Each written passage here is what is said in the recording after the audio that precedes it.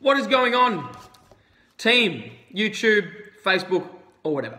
Today, we're going to talk about fixing your overhead press. Let's talk about your overhead press and whether or not it sucks or it doesn't. And you could just be watching this because you think, I would like to know a little bit more about overhead pressing. Well, let's talk about it. So we're going to cover a few key points as to what would make your overhead press suck. And we're going to start with how sometimes there is just far too much lumbar extension and it looks like you're going to totally snap your spine in 400,000 pieces. Just a disclaimer, I'm not here to fearmonger certain movements like flexion and extension or whatever. You need to understand that you are a robust system and you're not going to die when you flex or extend your spine. However, under an excessive amount of load, there may be an issue. Especially when you see the typical brosif in the gym, overhead pressing way too much weight. How many people have you seen overhead press in that manner? So what this really means is that when people open up their rib cage like that and stick their ass out, you get way too much lumbar extension. You are unable to create a large amount of intra-abdominal pressure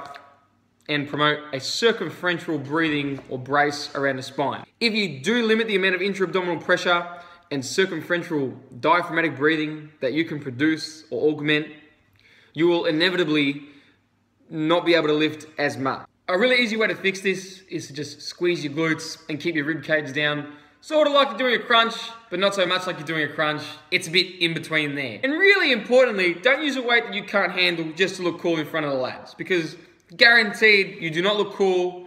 You look like an idiot because your ass is sticking out and your back's all curved and everyone's like, ooh. Another issue I see commonly with the overhead press is too much internal rotation. What's that? What's going on? Too much internal rotation at the shoulders, and this sometimes, most of the time, puts a large amount of anterior stress on the front of the shoulder. For this reason, and a variety of others, like maximizing force outputs, it's imperative that the lifter keep their shoulders down and back so they depress and retract the scapulae. Not only is this safer, but it also promotes more range of motion at the target muscle that you're going to hit, so you can gain strength through multiple joint angles and promote hypertrophy because of the fuller range of motion. Sometimes this is a mistake, this next one I'm going to talk about, and sometimes it isn't, but I think for the most part, using a staggered stance during the overhead press is not a good idea, as you could potentially be cutting your strength and size gains short. So a staggered stance just means you got one foot like under your hip and the other foot back, and then the back foot you are up on your toes and your heels are elevated. So the reason I think this is not a good idea is because you can promote leakages through the kinetic chain, and that just means that you can't apply as much force into the bar, or you can't lift as much as you could as if both your feet were sturdy and flat on the floor. I think another really important point to consider is that using a staggered stance means you have less balance, and if you have more balance, you'll probably be able to lift more weight. Some people report lifting more with a staggered stance, but I think that's because it promotes a little bit of lumbar extension, especially if you don't keep your ribs down and squeeze your glutes. And it turns into like an incline barbell bench press, and you use a lot of like your upper pec fibers to lift the weight instead of your delts. Another really big mistake I see with the overhead press turns it into a push press, and then people still call it an overhead press, and it's not. If you leg drive with an overhead press, it's not an overhead press anymore.